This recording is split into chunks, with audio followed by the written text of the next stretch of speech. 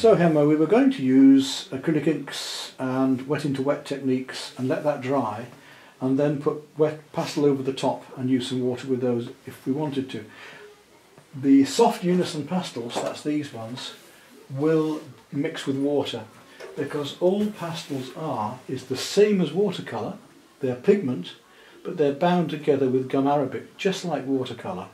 So it means that if we use them with water, like watercolour, they will melt. But they are slightly heavier pigments, so they're not as transparent.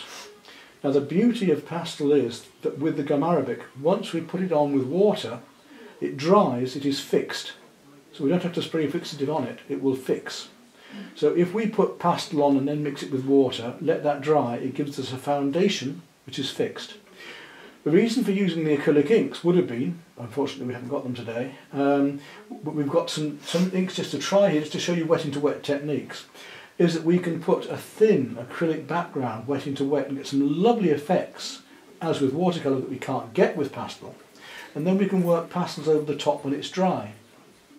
Okay, now we could work pastel with water over the top, but we're probably not going to need to. I will show you how it's done anyway, just for fun. We've got a deep green, you've got here, we've got a lovely deep blue, we've got a red, but we haven't got this beautiful purple, so we're going to have to bring that in with the pastels afterwards. So what we're going to do is make a deep, wet into wet, almost abstract effect of the leaves. It looks very complicated, doesn't it? Hundreds of leaves, it looks very difficult. We're not going to try and copy this exactly. All we want is to make brush marks and textures about these leaves approximately the same, okay? So we haven't got to worry about it, we're just going to make things that are an effect of this, an impression of this, an impressionist painting. To get a dark background, we're not going to worry about the lighter colours much, we haven't got any yellow anyway so we can't. We're going to put those in with the pastels afterwards. We're going to make this very deep background and let some of the reds just glow and shine out. And then we're going to put the bright colours and the different greens and blues back in on top with pastels afterwards. It's a lovely way to work, and if you've got all the colours in the acrylic inks, then you can make some beautiful effects. And sometimes people have come, students have said, I want to learn to paint very loosely, and I've started them this way, and we get halfway through because they've been so nervous and so uptight, and I said stop and just take a look what you've done. And they find that they've done a wonderful thing without even realising, and then they say, this is it, I finished. It's such a lovely way to work. Now what we're going to do then is, we don't worry about it spreading out. You know about watercolour wet into wet. If you put wet into wet, it spreads out, and the wetter the paper is, the more it spreads out. If we put wet next to wet, it spreads one into another. All we want to do first of all is just have an approximate idea of where things are going to come. I've already marked this on my paper, so I've marked yours the same. We mark it into approximate, don't worry about any marks on the paper because it's all going to disappear.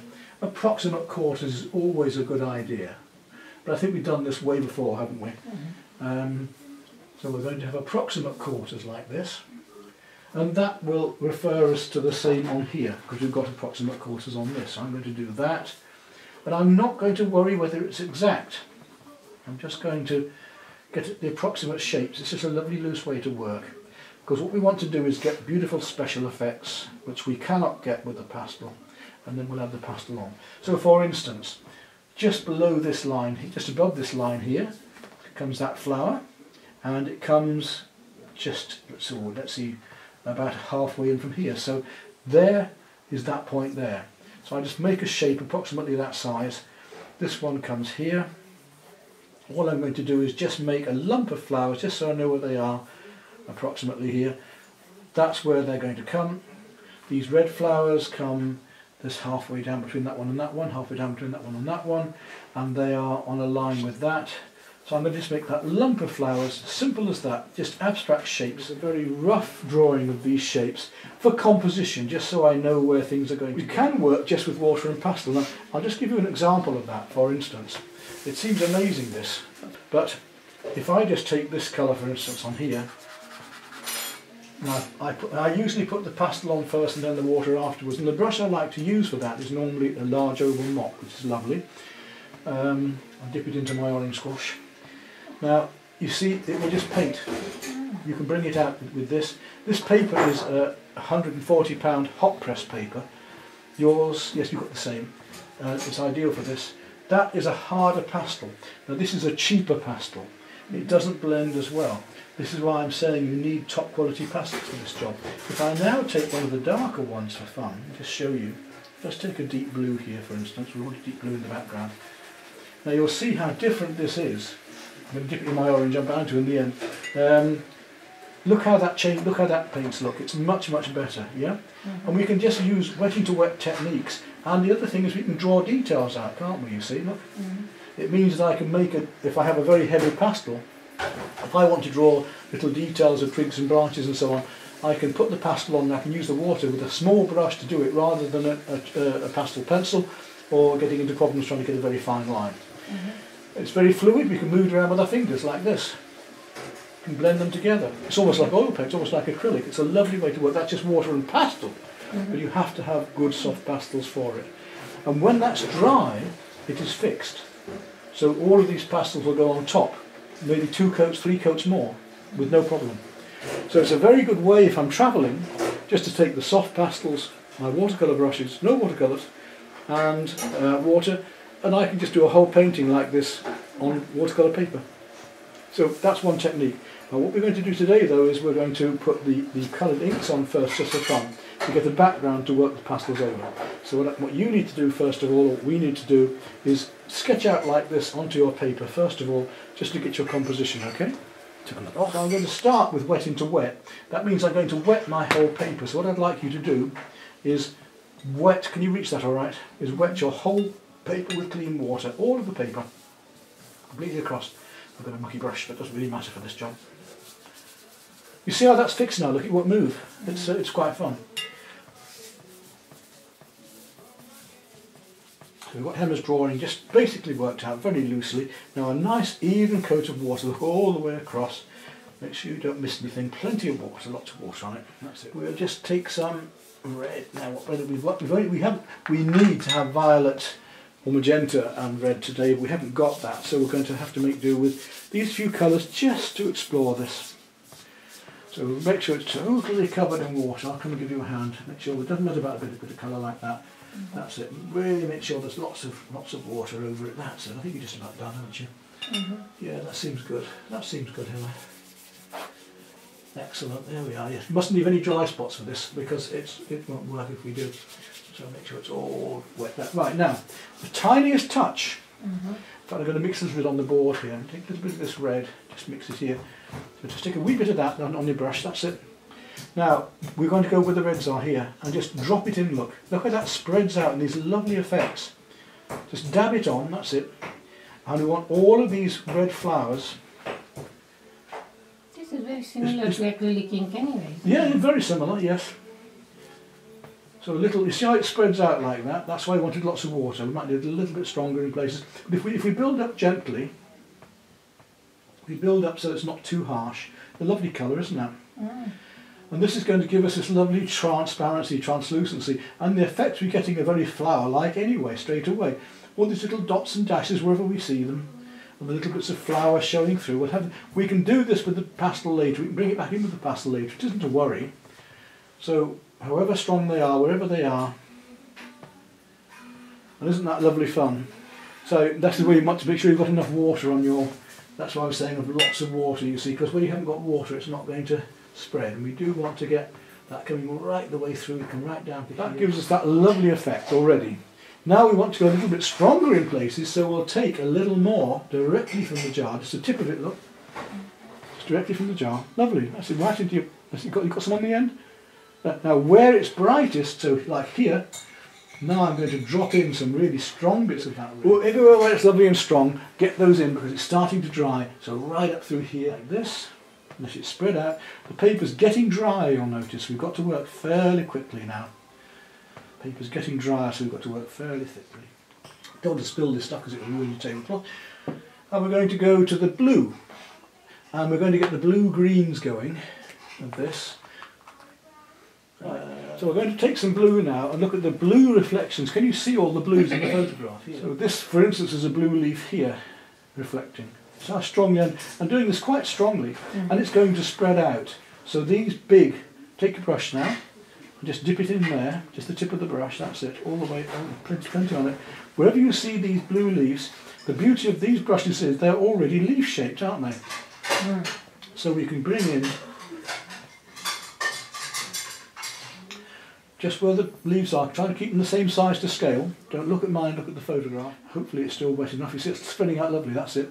If it's too dry, we're going to go back in with clean water again, so be careful. Like we did with the reds, and we get even deeper ones. So you start going through this with all the deeper blues now, okay? I'm going to do the same on mine.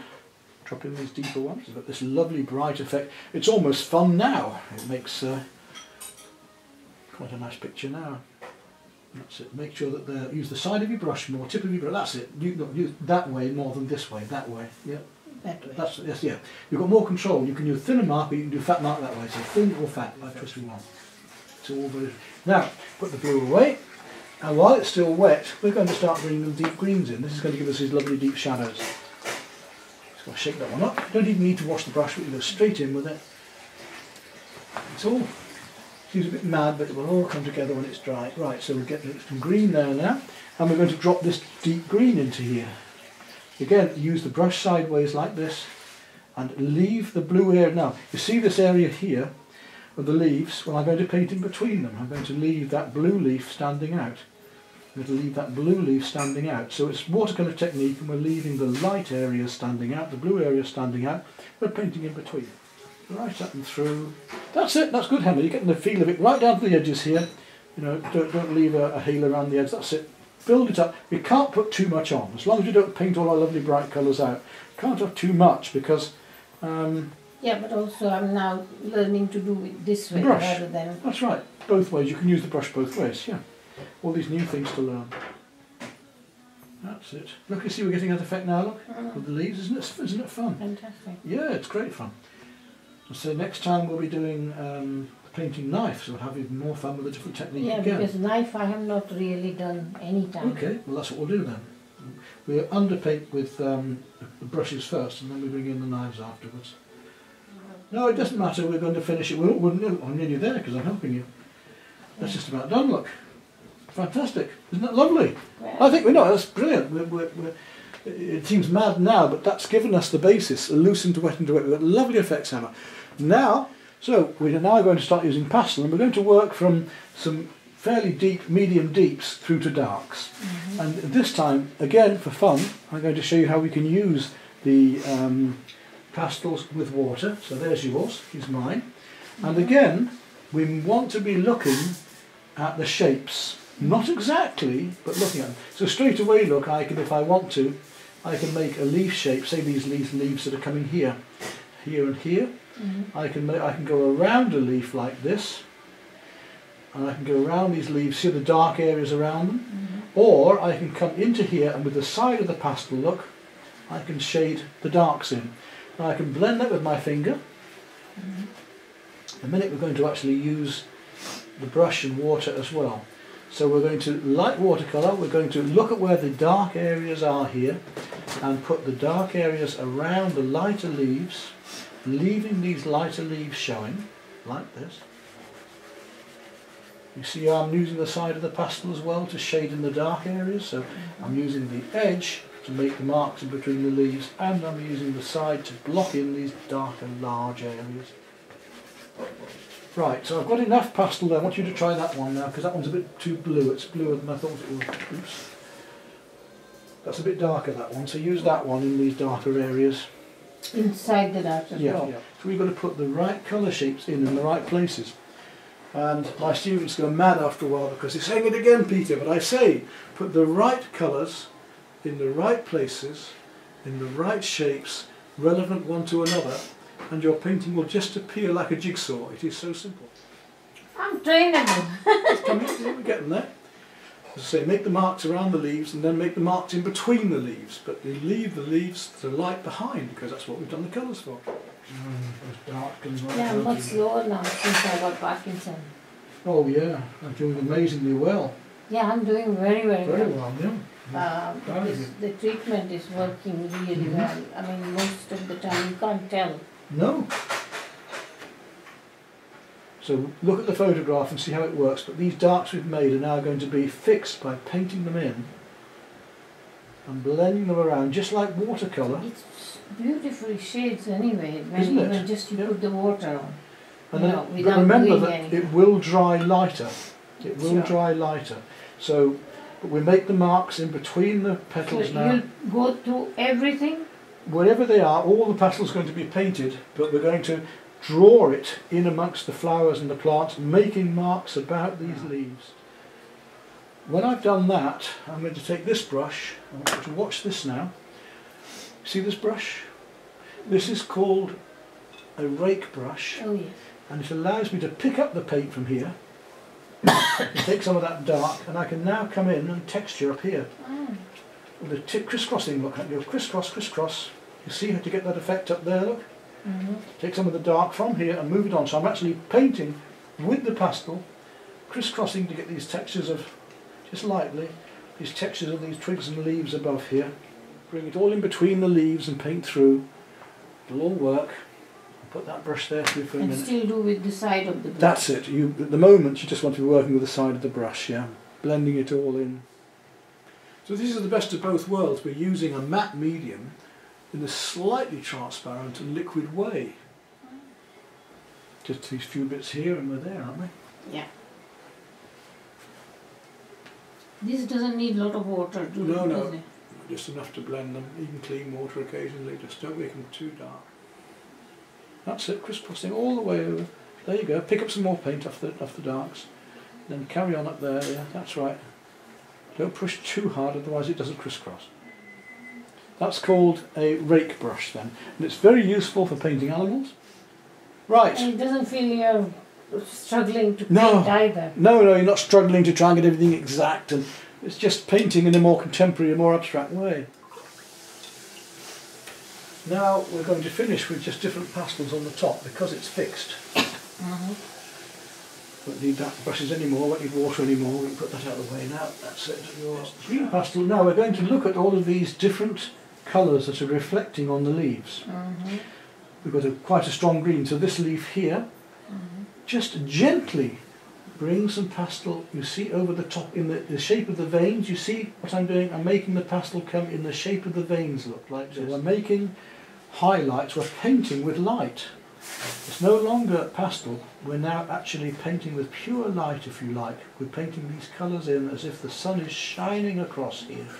This is a lovely thing to do. Now what kind of marks we're going to need for that? We're going to have to do little dots, look. Dragging the pastel in little dots like this to get the effect of light up there. Try and use a thicker bit of, see, I've got a thick bit of pastel there. Use a thicker, that's a thicker bit of the pastel there. I didn't want to do this flower, but I'm glad I did. Yeah. I'm thoroughly enjoying I it. wouldn't ask you to do anything you can't do, Hemma. And we can blend them as well. So if I use my finger, look, just to blend a little bit, I put a dash of leaf on here, dash of leaf. Watch me now. A little leaf here, blend it with my finger, a little leaf there, blend it with my finger, a little leaf here, blend it with my finger. Yeah, look at that. Isn't that fantastic? Because we've got the turquoise. And that turquoise makes the other blue warmer. Okay, next, I think we'll come back to the leaves in a minute. What I'd like to do is I want us to get started on these flowers with this lovely pink purple. Now, we mustn't lose all the pink underneath, but we're going to just start working up into the, see how that pinky colour is there? You want to start making, now you've got to put the shapes in the right places again. So you have to come back into it and blend them slightly. If you blend it, it kills it, look. Pastel needs to be put on and left fresh. So I want you to start working up. And you don't use any fixer? Not for this, we don't need it, no. Down here. But I'm just letting the pink glow through. And that colour pulls together, so I've got little buds. These little bits of pink are right through here as well. It isn't just in the flowers, it's coming through in the background, and it pulls it all together. Do you see the lovely colours we get? There you are, that's your one there. You have a go at that. So look at these colours and put them in heavily with that pastel. This is more advanced. Yeah. Come on, right down, even through here where it comes down here, bottom there, that's it. Right down there, yeah. That's the way. You make those big shapes. That's it, Hemma, that's great. Now we're getting there. That's what we're going to go back on that. Yeah. Now we've got to go back to another colour. This is a cooler purple, and this will make these seem warmer. But we don't want to paint out our lovely pinks and things. We're going to just come in. You see how this glows down in the background here. These shadows, it glows down there. I'm going to put some amongst here. Don't overdo it. Do you want me to go with this anywhere else? No, that's it. Right. Now this one is very light blue, and it's happening. I'll just show you it's happening into some of these, on the edge of some of these petals. Look how that gives it that effect, you see.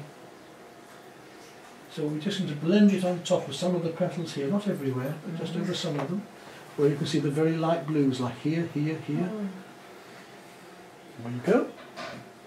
Takes more and more looking, doesn't it? Right, okay, so we finished that colour, yes?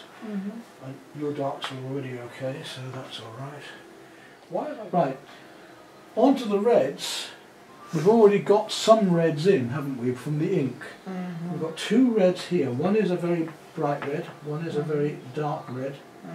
And we're going to just feel underneath these flowers and around these flowers a bit, where the reds are a bit strong. That's it. Wherever they are, little bits coming down here, little bits coming across here. But they're 3 times as big as you think. That's better. That's the size. That's the scale. Some up through here, some here. Wherever they are, that's it. That's great. Really getting a smashing picture now. To make these warms really work, I want to use a little bit of ultramarine. This is the ultramarine. It's a beautiful colour, look. And there's some of this happening amongst these leaves that I want to just bring out. Because almost there. Nearly finished, isn't it? Yeah. Right, we're going to do some lighter colours, that's fine. I just want to look at now the final highlights on here. And do I need to wipe my hands or no, not? no, we're fine. With the lighter. Yeah, yeah. Let's look at a few little bits of cream, see if this helps. A little bit of very light. Is that going to work? Just a little bit of light here and there. It doesn't need much, just a little bit of sunlight coming through, I think. In the background here as well. Just a few tips at the end of the leaves, maybe here, just to find the sun on the ends. Just at the very end, the end of the leaves. At the very end of the leaves. On this side. Top edge of the leaves. Let me do one for you. Just to catch the ends of the leaves, just coming over like this. Look. Oh, ends of the ends of the leaves. Try again. That's it. Bit bigger. That's it. Bit more powerful. Bit bolder. Bit braver. A few little bits of yellow up and around here. Bring them through here. Look.